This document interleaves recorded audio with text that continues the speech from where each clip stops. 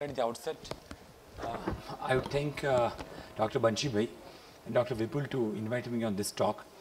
The topic which I was given was what a person with diabetes needs from a physician. Not a bad throat, so excuse me for that. Now, when I was given this topic, what a person with diabetes needs from a physician. Now, this was something which was little, I thought, because we know what to deliver, but what they need from us is something which I thought we should know. So what it was that my busy OPD, I asked my staff to take some sample survey of my diabetic patients, and I asked them, what do they need from me? So what is the reason why they have come to me? So I got different kind of responses from many of the patients. Most of them told that they have come here because they want to have their sugars well controlled. Then there were people who came and told me that they have seen their neighbor getting amputated. They have heard that in diabetes you get amputated. I do not get my leg amputated. So that's why I have come. Someone told that I don't want to lose my vision because of diabetes. I heard that it happens. And then there were some hilarious responses also. They said, we want the doctor to treat, but every time our doctor charges when I come to show the reports, he doesn't do anything much. So we want that he should charge less from us.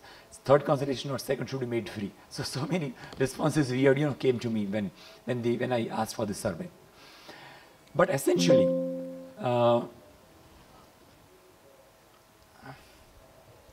as you know that in diabetes in India, we have got a very bleak outlook because we are 101 million people with almost 136 million people with pre-diabetes. So when you have got this kind of huge population with diabetes, you are likely to have a lot of expectations from the patients, and their expectations also would vary as per the geographical locations. But then their expectations is huge, and regardless of that, whether we believe it or not, but then we do have a sufficiently provided doctors compared to geographical areas, whatever the data is to say.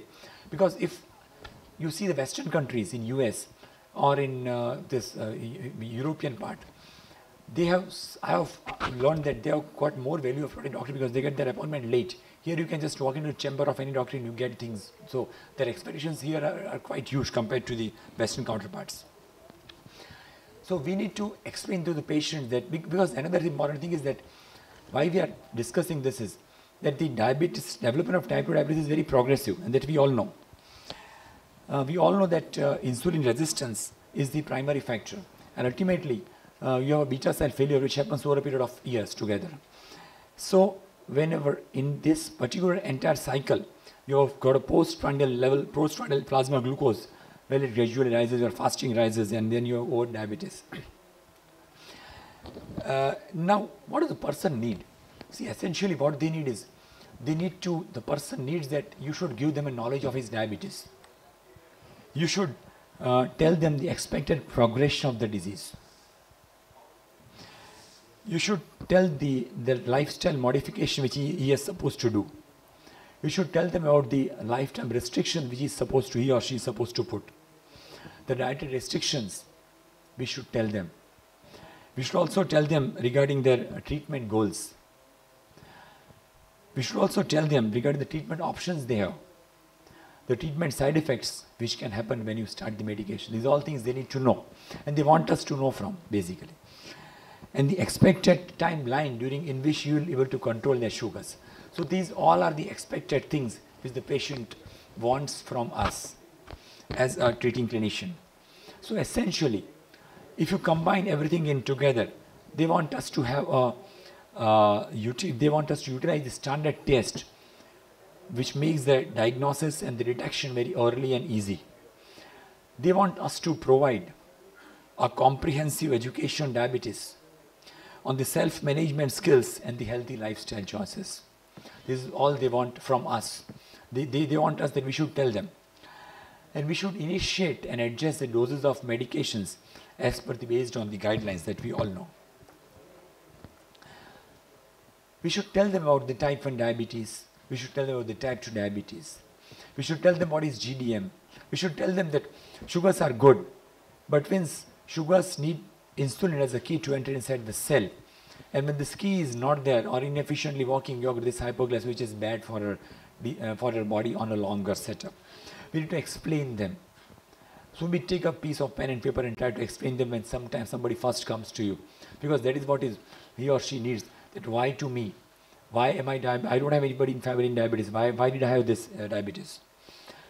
They also need to know that as the time passes, there should be a regular checkup of their eyes, liver, kidney, heart, everything, because that is what is going to help them out on a regular basis. So education is the most important part in these cases.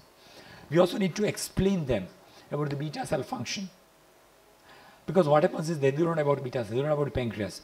So generally I sit them and try to, I take the Google images I have saved, I just show them and I'll tell them this is the pancreas, this is how it has happened with you.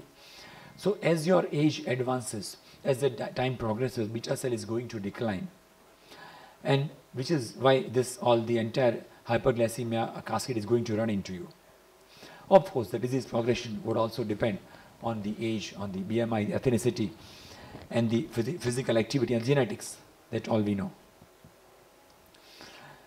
So they expect us that when should they screen their eyes, when should we screen their kidneys, when should we check their lipids. We all know the moment patient comes, we must check their lipids, we must check their fundus, we must check their nephropathy screening. That's the first thing. So we should tell them, the guidelines tell us very clearly that we have got a type 2 diabetes. So when you diagnose, I'll screen you for retinopathy. Then after subsequently yearly, I'll ask you to go for type 1 diabetes. After puberty or after 5 years after diagnosis, that's how we generally advise them. So we need to tell them, if you have retinopathy, then every 6 months or 1 year, depending on the situations, they need to get your retinopathy screening done. Nephropathy, same thing. At the time of diagnosis, when you diagnose this stuff, at that time you should get your screening, and after 1 year, annually, we should ask them. For type 1 diabetes, also, we should tell them that why it is important that you need to screen for nephropathy. Lifestyle modification is one which their expectations are a lot. See, they don't like that we send them right away to the dietitian sitting next into our room, because they want us to tell about the diet. They want us to tell what they should eat, what they should not eat. And generally what happens is that we tell them that please go to the next room, somebody is going to guide you for the proper diet and everything, they'll give a printout and everything. But they actually want that we should talk something about that diet. We should ask what do you eat, how much do you eat. It's absolutely not so much right to tell them eat 6 times a day when somebody is already used to with the diet of 3 times a day, say 3 diet. So we should tell them that is how we need to modify. We need to tell them that they basically want our consent in diet. That's what I have learned.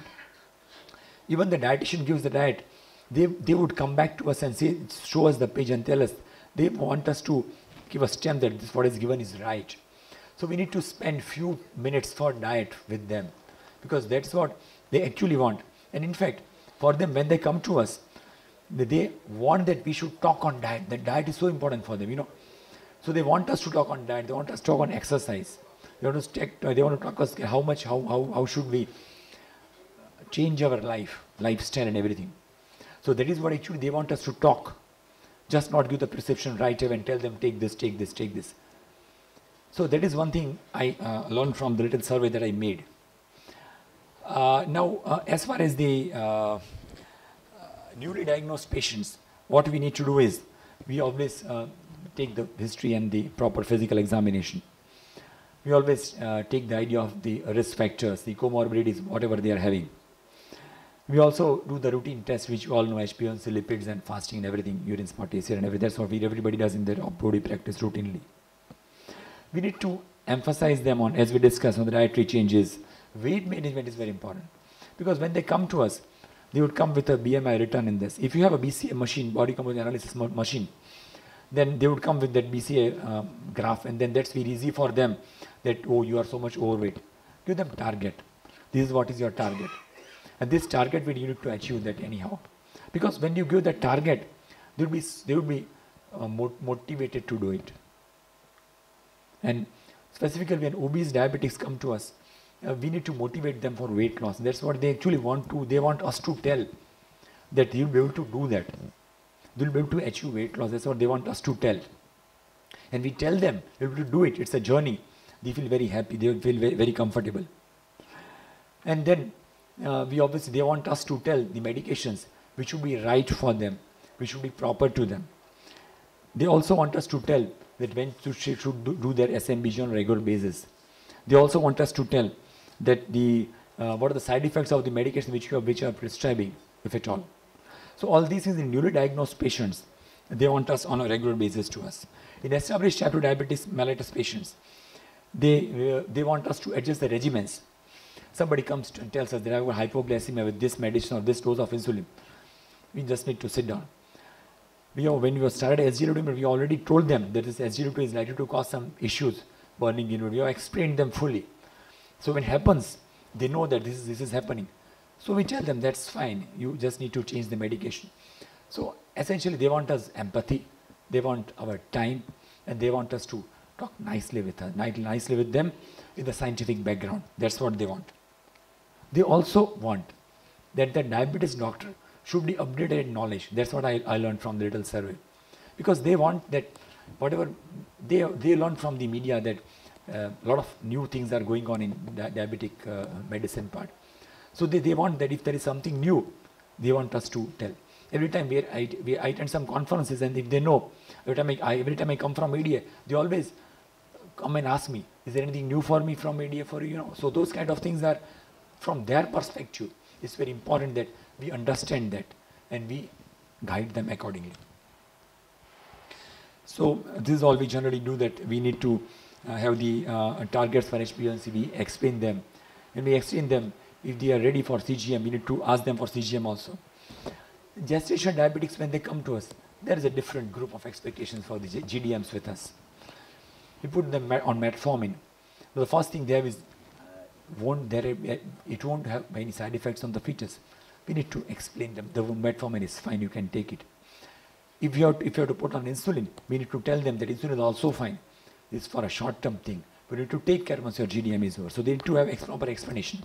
When pre-diabetics come to us, they need to understand and that the lifestyle is the mainstay where you need to manage all these things.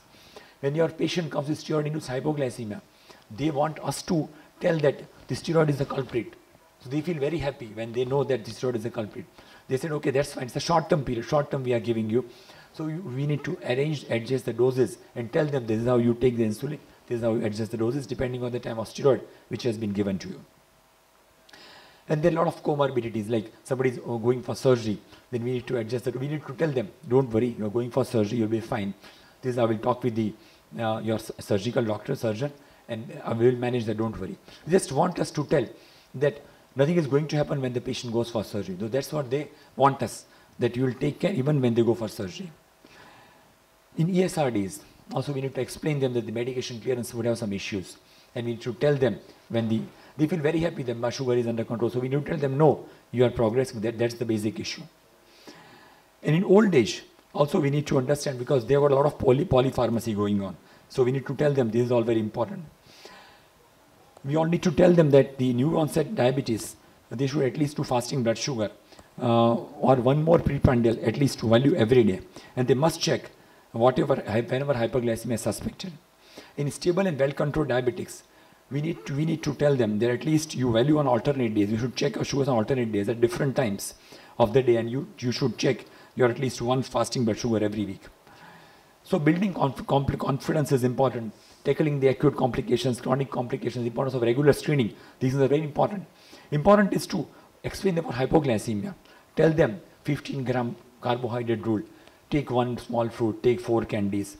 Take them that you can take half cup of juice. Take them that you can take 1 teaspoon of sugar. So 4 glucose tablets. This is how we need to tell them. 15 gram of carbohydrates means this much. Wait for 15 minutes. Less than 7, you need to repeat that or come back to us immediately. So these all things we need to tell them very regularly. Physicians also need to manage the comorbidities and also need to take care of the mental health of a physician, mental health. And I give them a printouts of the goals. Your fasting should be this. Your fasting should be, postprandial should be this. Your lipid should be this. We need to tell them that this much carbohydrate you should eat, proteins this much you should eat, and fats you should eat this much. Because when you give them goals, they are very happy. We should tell them when you go for annual, give them printouts of this. They feel very happy when you are giving them printouts. That's what actually they want. Vaccination, very important. Tell them this is how we are going to do it. Tell them about hypoglycemia. Tell them about the B12 which you are going to supplement when there is metformin. And tell them about the lipodystrophy. and weight gain the insulin can make. I think if you do all these things, then the